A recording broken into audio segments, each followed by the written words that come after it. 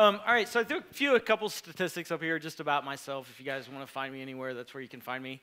There's my email address, LinkedIn. Probably shouldn't have put my date of birth or the year I was born whenever I put that in there. It's starting to get a little bit something I want to hide as the years roll by. But anyway, there you go. You know how old I am. Also, I work for a company called Exit Certified. If you're not familiar with us, we're an authorized AWS training partner. So I'm an AWS authorized instructor. But I'm not here delivering authorized training, just to make that clear. I'm just kind of here just showing you guys a little bit about serverless. A little bit about myself. I've been doing computing for over 30 years. I got started in the Marine Corps, and that was simply because I could type real fast, and that was about it. And so I knew WordStar, could type real fast. I started to learn all the stuff they needed me to do as far as running their networks, and I've been doing it really for about 30 years now. So as far as AWS experience, I've been doing that since 2009. At that time, I was teaching PeopleSoft. It's a full stack environment, CRM, supply chain kind of thing. I was teaching that, and I decided to build out a full stack, a PeopleSoft environment in AWS and allow each one of my students to have one of those environments. So I separated myself from Oracle University by doing that and kicked their ass. And so basically we started our own company, and that's kind of where I got started with cloud and AWS. And then I got into blockchain, so you'll see down there that I do some blockchain work too. So I work with a company in South Bend called SymbiChain. If you're not familiar with them, we have a contract with the Air Force and with the Navy to do track and trace for sustainability for the parts and supplies that they have in their supply chain. So, and then also my company is nomagicjustlogic.com. So anyway, that's all about me. But what are we going to do today? We're going to talk about serverless and what a serverless app looks like. How did you do that? And we're going to do a little bit of code review of the serverless app that I built out for you guys. So when we think about what serverless is, let's just traditionally think about all the work that's involved in order to get computing to work, right? So traditionally, we have 4 subsystems. We have compute, we have memory, we have storage, and we have networking, right? And then we got to throw some security on top of that. And so traditionally, if I have to build all that out, I have to have a serving environment, I have to have a set of servers, I have to have a set of resources. I either have to lease that from the local IT center, or I have to build out my own room. I have to have a robotic arm.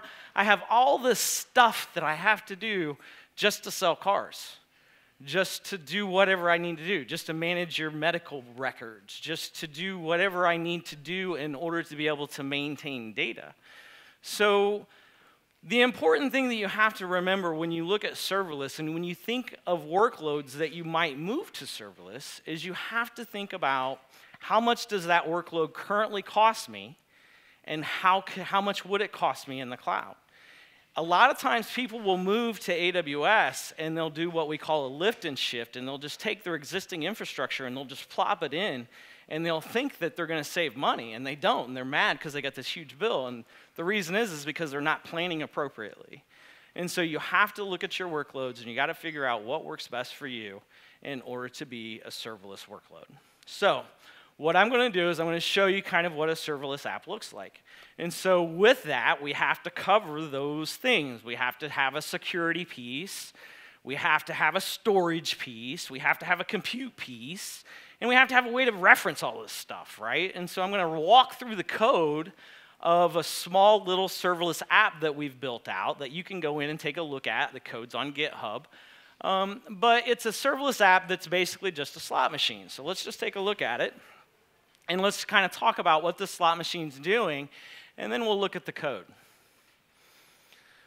So if I come out here and I look at this little slot machine, holy cow, it looks just like a regular old slot machine. I spin it, dun, dun, dun, dun, I get my reels, it gives me some data back, right? And so there's some cool things that are happening here. It's just simply a style sheet that has some randomness built into it that's throwing up some reels that are showing me some random numbers, and that's then telling me whether or not I'm a winner. So in order for me to be able to build out this app, I have to be able to have all of this code in the background that's doing the randomness for the reels, which is in JavaScript. And then I have to have the ability to orchestrate this application, which is done in Python. And so the storage of all of this is in an S3 bucket. If you're not familiar with S3, it's where we provide serverless storage in AWS. If you want to talk about cheap storage, S3 has serverless storage and S3 standard in Ohio, the closest region to us, for less than 3 cents a gig. That's cheap. That's 3 cents a gig per month, but that's really, really cheap. I mean, if you think about that storage cost and having the durability and reliability that you get from an S3 storage, you can't get cheaper than that. You cannot do that cheaper in your data center, right? And so think about a workload that we've all stressed on that could go serverless, okay? How many of you had to do a backup? You ever had to change the backup tapes? I've changed the backup tapes. Have you ever forgot to change the backup tape? Never? I have, right? And then you sweat all day long, right? You just sweat about that all day long. And so that's what we call undifferentiated heavy lifting.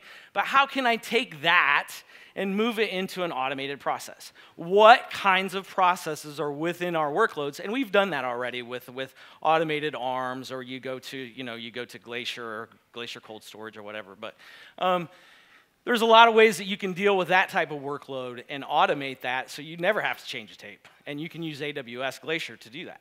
And it's completely serverless. And it's just a little iSCSI tape device you plug in there wherever you got to back up some data.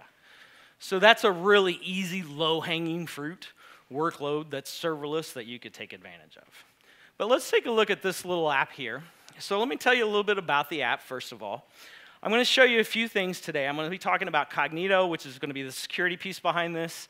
It's going to provide the authorizations and the authentications in order for us to be able to call the code that's going to give us the randomness to produce this wheel.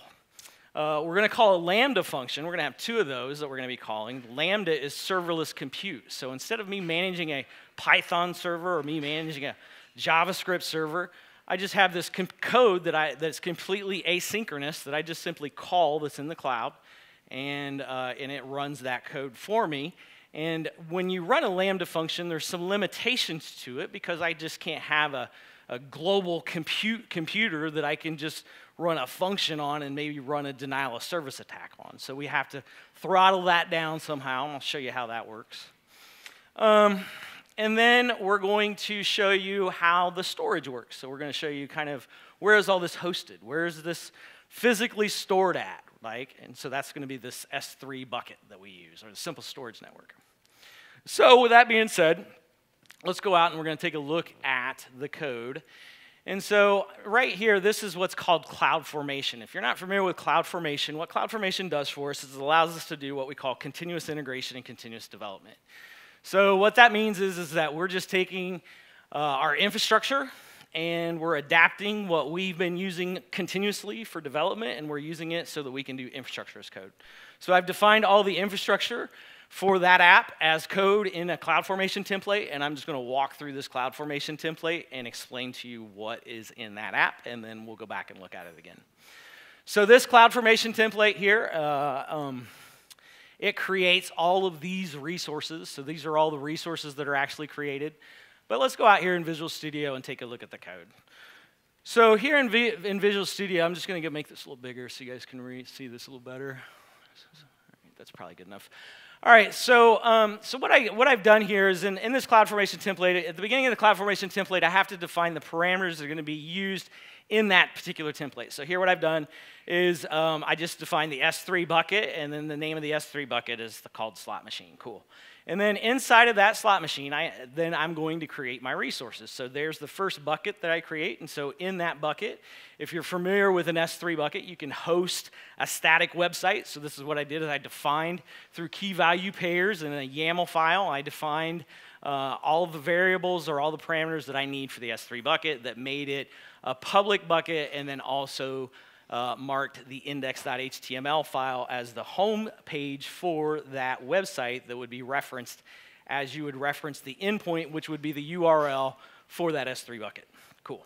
So then when I come in here, I can take a look at all of the security. So I'm not going to go through all of this real quick, but I'll show you a couple of these. I'll show you a couple of these policies because everybody kind of is curious about what a policy is. So in AWS, we have these things called policies that allow you to control the permission piece, basically. And so you can create basically 3 types of policies. You're going to create either an identity policy, which would mean you're attaching it to an individual, and then you're defining what that individual can do. Or you're going to create a resource policy, which would be I'm attaching it to the resource, just like this, an S3 bucket, and then I'm defining who can access that S3 bucket. So I'm doing it a little bit differently, but I'm still defining the same thing. Or I could define what's called a service control policy, which would be where I want to make more control over what individuals are able to do within my AWS account. Because remember, all we're doing is we're just paying for your ability to use resources in the cloud. We're just renting Andy Jassy's computer, right? That's all we're doing. All right, so when we come in here and we take a look, we're just seeing what's called an ERP statement. I call it an ERP statement because it's effect, action, resource, principle, and condition. And so EARPC. So the effect is always either going to be allow or deny anytime that you do a policy statement. So I'm doing an allow. On the S3 bucket, I'm doing allow you to do gets, so you can read the data from the bucket, and that's what we want. And then we got to go back and we got to figure out, well, where that bucket is, and the resource is the ARN, and so that stands for the Amazon resource name, so it's going to reference what we saw back at the beginning in the header parameters. And so the principle is who's going to be able to access this particular resource, and so that's going to be anybody can access the resource. And then I didn't put any conditions in place, but this is where you would have your if, then, else statement. All right, and so the next piece that you'll see here is I've created what's called a Cognito identity pool. And I'll show you what it is after I explain to you what I've done. And so in order for you to be able to use this application, you're using it from a web, and so I want to provide unauthenticated web users the ability to call my Lambda function. And so in order to do that, I leverage what's called Cognito. And Cognito allows me to aggregate users into a grouping, and then I can assign permissions to those users with an identity pool. So I'm going to use a user pool and an identity pool in order to do that security chunk there. So anyway, that's what I did here. So I created an identity pool here that just basically says that I'm allowing unauthenticated identities in. And since I turned that value on, then anybody can call my code. Sweet. So then I come down here, and so then I have this role in order to be able to call the Lambda function. So same thing. It's just giving me the permissions that I need in order to be able to call the code. So let's go down and actually take a look at the code. So I'm going to skip down a little bit to the actual code that we're running for our Lambda. So there's two Lambda functions that we're calling for compute here. So the first compute function that we have is for the slot machine. So remember the slot machine, it was just the index handler file, right? So this is the handler file that creates that index.html file that's in my S3 bucket. So whenever we come in here and we take a look at this, we see that this is a zip file, and it has inside of it, it has where it's pulling in a variable that's the face cards that are going to be displayed within the game, and it's all those images that we just saw in the game right there. So we got the hearts and the spades and the jack of hearts or whatever. And so then down here we see our math. So here we see what we're going to be displaying in our wheels. So this is what we're going to be displaying as our output from that input. And then here's our math down here. So here's all of our math that's telling us whether or not we're a winner, and so we can see that, you know, every 3 slot pulls, then we're actually right above there. We're improving our results by 33% with that step function. So anyway, with this, I'm just improving your results. So every 3 times you pull the thing, you might want to increase your bet because, you know, it's going to win better or something. So anyway, that's just the code, simple, but anyway, it's just JavaScript. So the cool thing about that is that JavaScript is just a simple endpoint that I'm using to call, and I'll show you that here in a minute if you want. And so then I have to set this up. So in order for this application to get set up, I got some Python code. So by the way, I didn't show you in my Lambda for the slot machine. Let's just look at the header of the Lambda. So whenever you define a Lambda, check this out. Remember I said that you had to ensure that you're not overutilizing the global compute resources? So for this Lambda, I'm setting my max time to run for 4 minutes. So if that wheel spins for more than 4 minutes, it's timed out, right? But you know, the max memory that I can use is 128 meg, and that's across the board for all Lambda functions. You can't go over 128 meg for any Lambda. In addition to that, the timeout for a Lambda is 15 minutes. So if you have a function that runs for longer than 15 minutes, you're going to have to chunk it down and get it to run in shorter workloads and make it more asynchronous. So anyway, I can give another talk about that if you don't know what I'm talking about. Anyway, so what we're doing here is we're just chunking this down, and on this setup one, we're saying, okay, well this one it could take 15 minutes for that one to run, and that's okay. So we're not giving it that throttling threshold that we did for the first one. So we're running it. Also, we notice that we get to define, when we set up a Lambda, we define the runtime environment, and then of course we define the handler just like we did before. So this time, instead of setting this up with JavaScript, now this is the setup of my actual application. So what we're doing here is we're going through and we're importing all of the information, everything that I need in order for this application to work. And so you can kind of see where we've kind of defined our entry points for our Lambda handlers. We've got our CloudFormation request. We defined all the information for the request type and our identity pools. This is basically the URL that it's going to generate and all of the security pieces that it's going to generate based on what we just set up. And so then this is kind of our rollback. So if it runs into any problems, then it can go ahead and roll back in this condition statement at the end. And then last pieces we have is just a little bit more with our security. So for a role assignment, so real quick, if you're not familiar with what roles do in AWS, a role is basically a really interesting thing. It's kind of like, I was a Marine for like 6 years, and so I was on an aircraft carrier, and it's the best way I can explain this. On the aircraft carrier, I had to wear a white float coat. It told everybody that I was an operations guy. If I would have walked over and picked up a bomb and tried to load it up on one of my aircraft, somebody should tackle me, right? And that's operational procedure because I shouldn't be touching ordnance unless I'm an ordnanceman. And that qualifies me as an ordnanceman by the coat that I'm wearing. So you can think of a role, when you think of a role in AWS, think of it just like my float coat. It's qualifying me to be able to do something, right? So when you take on a role in AWS, so what this role is I'm taking on a role so I can do something, right? So I'm taking on a role so I can call the Lambda function. And all that role does is allow you to call the Lambda function. So interestingly enough, instead of me just applying that role to a user, maybe Calvin, or maybe a group of users, his whole team, that's a principal, I can also assign it to another resource. So I could say, hey, this EC2 instance can call this S3 bucket, right, through this statement. And so that's why we leverage roles quite a bit in AWS in our security chunk, because it gives us the ability to apply those security privileges not only to an individual, a group of individuals, but we can also do it to another resource. So we can allow basically the resources to talk to themselves. So anyway, that's what we did there. And then I create a custom resource policy so that we can go ahead and get all the security chunk out of here. So this is my ERP statement. So if we just look at this, I just do an allow to do, this is so that I can get logs. And so this is going into my logs group. And so I'm doing a put, list, and delete into my logs. And so this is just giving me the ability to ensure that I get a good log of everything. And then here is my my other, let's see, this is my web helper that gets created. Oh, this is my output for where all of this is at. So if you want it, this is where all this this JavaScript for this slots machine, all the assets, that's where all that's at right there. And so that's it's in the S3, or excuse me, it's in the AWS examples GitHub repo, and so that's where I pulled this out of. So anyway, you guys can go pull that out of there if you want to.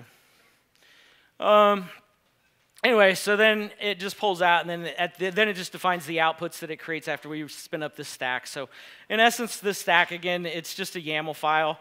Let me show you real quick. One of the cool things about this, too, is if you ever use CloudFormation, which is basically the ability for us to stand up all these resources at once with the code that I just showed you, if you don't want to do it in YAML, which is what I was showing you, and you like JSON, which is, maybe a lot of people want to use JSON, you can use JSON too, because CloudFormation, actually a CloudFormation template, will actually allow you to load this up in JSON as well as YAML. So either one of those will work. But anyway, I'll show you how that works real quick, and then I'll also show you the lambdas, and then ask you guys if you have any questions. So real quick, this is just the interface for this tool. So I don't know how familiar you guys are with AWS, but basically there's 3 ways that we can interface with everything. I'm showing this through the console, but generally speaking, you'll probably code everything that I'm showing you.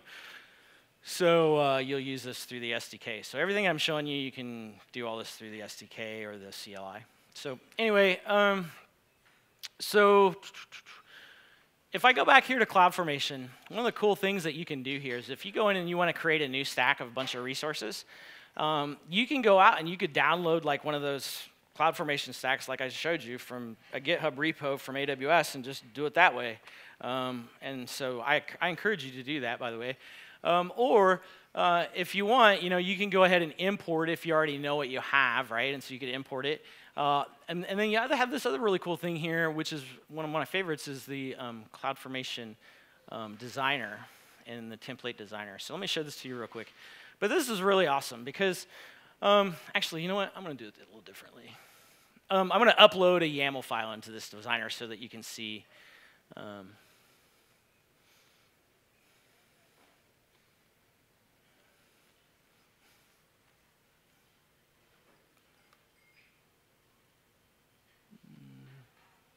Let's see.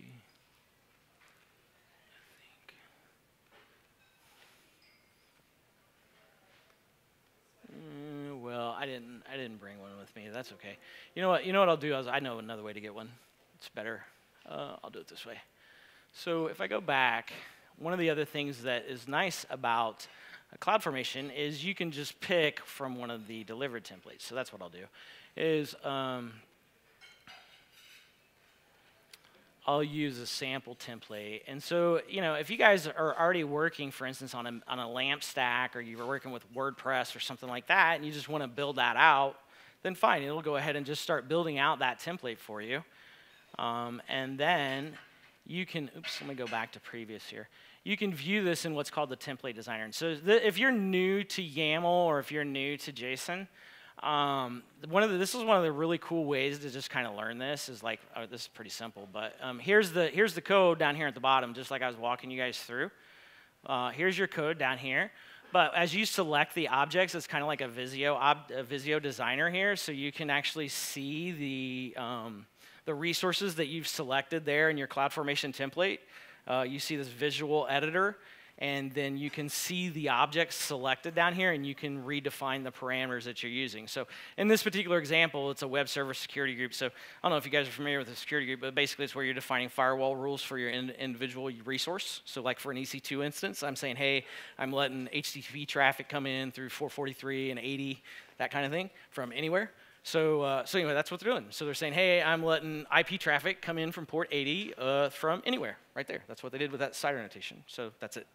So anyway, so it's a really cool tool if you're not familiar with infrastructure as code to use, but it allows you to leverage a lot of the serverless architecture templates that are built into AWS that you might want to use for an existing workload. So what I like to say is when I'm talking to people that are new to AWS is, don't try to reinvent the wheel and start from the beginning.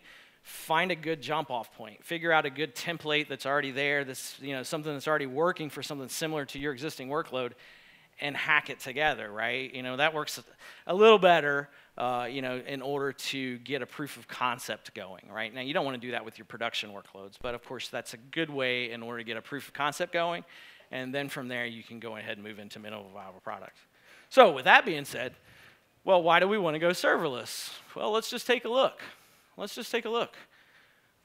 If you look on that list, there's a lot of servers. There's a lot of services that are up there, and a lot of those services are probably services that we can't afford to adopt, right? I can't afford to adopt a satellite. I can't launch a satellite, but I might be able to, interface with LoRaWAN, low power radio and wide area network, and actually shoot to a satellite every 16 minutes that flies over me and exchange data. I can do that. And if I wanted to do that, it's right here. Well, holy cow, man. That's a lot of, what about a farmer? How could he interface now and share data from his tractor, for instance? So there's a lot of different applications that you can think of, when you just start looking at your ability to democratize all of those advanced technologies. There is something up there that you can probably take advantage of in your existing workloads. And how are you going to do it? Serverless.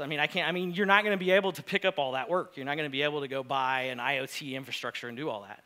But if you go with Greengrass and buy a couple Raspberry Pis and get some sensors and start looking at data and data points and running it through a machine learning algorithm, you're going to build out some really cool stuff. I'll tell you guys a little bit about a project that I'm working on with some students at IUPUI, and then I'll open it up for questions. But what we're doing at IUPUI, I got 10 students that are working on their capstone project, and we're trying to interface machine learning, AI, blockchain, and IoT in order for our Department of Natural Resources to have a better handle on the data that we're bringing out of our rivers and lakes. And so with that project, that's pretty awesome. And we're just doing it as a project for a capstone project, but as I told them, they'll probably, if they do a good job, they might get some sponsorship. So, yeah.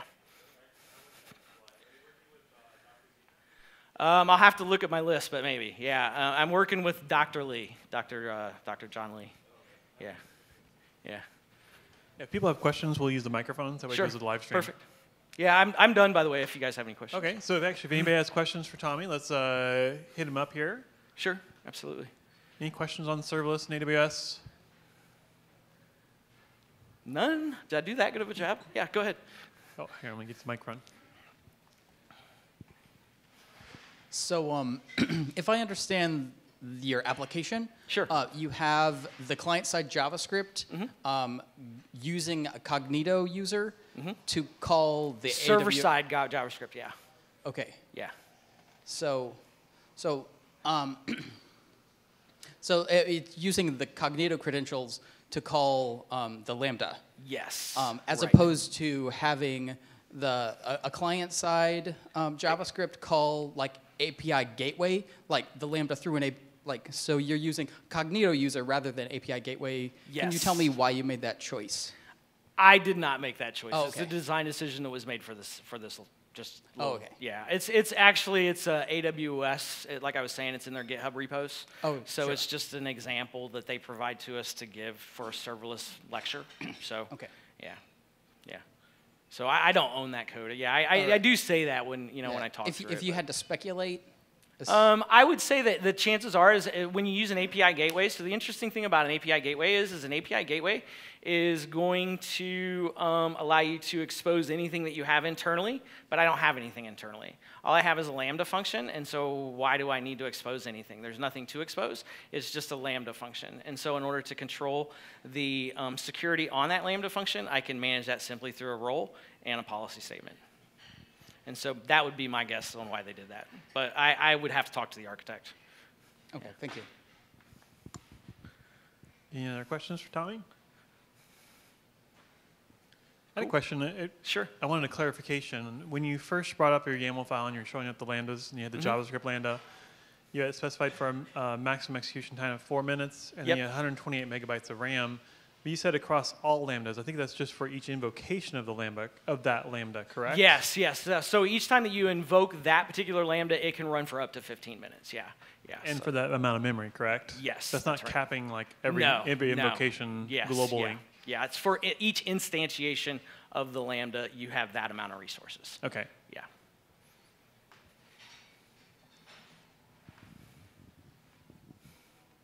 Is that the same amount of memory regardless of the language type? Or does it's 128 max for the Lambda engine. So the Lambda API maxes out 128. So even as they add other if they add Plutus or Rust or something like that, it'll still be 128. So that's set to run at 4 minutes. If it runs less than that, then maybe you could speak to how that's billed. So so then you would just have to put a webhook in place to say that at that point, in order to have some type of recovery function, there's nothing in it currently. So the 4 minutes, when it times out, it kills the Lambda function and it writes to the API that it killed that Lambda and it didn't run to completion and it rolls everything back. So you're asking about if it ran for less than 4 minutes, right? Anything that exceeds the parameters, yeah. But you pay for actual execution time, not the maximum execution time, correct? Right, for a Lambda, yeah. Yeah, exactly. Yeah, so that's why, when you're spinning that wheel, you wouldn't want it to be paying for 15 minutes if it was out. Yeah. Quick question, did the roulette pay out in Bitcoin? Yeah, no kidding. Yeah, that would be a good application. Yeah. Now, if you think about that, now here's an interesting thing, though.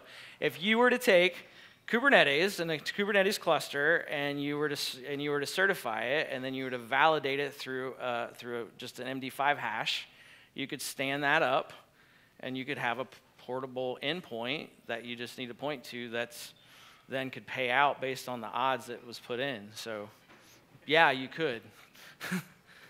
Absolutely. All right. Any other questions for Tommy?